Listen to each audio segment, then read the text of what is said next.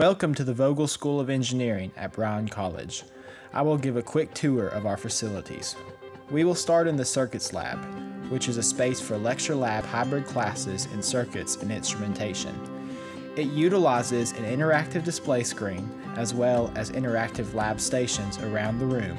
Individual stations include kits for modeling various circuit configurations, which gives each student the opportunity to learn in a hands-on setting. Moving on to the Design Lab. This space is used for hands-on projects as well as instruction and modeling. It includes over 20 laptops outfitted with design software and screens in every corner for instructional display. It is designed for working in groups and also contains equipment for loading analysis. Also included in this lab are multiple 3D printers.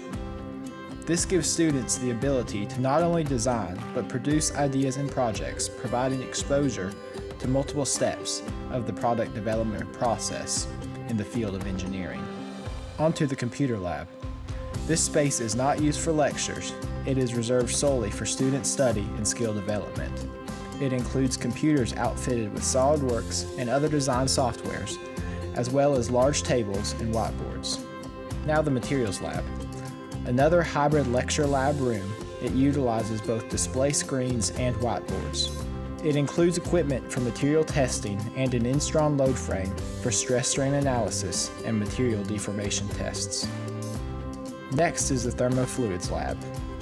The length of one wall is covered in whiteboards, while the rest of the room contains various lab equipment used for demonstrating the flow of air and water.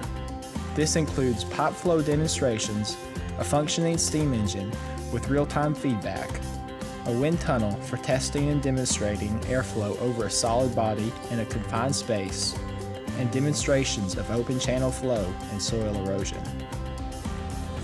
Thank you to the Vogel family for their support in providing engineering at Bryan College.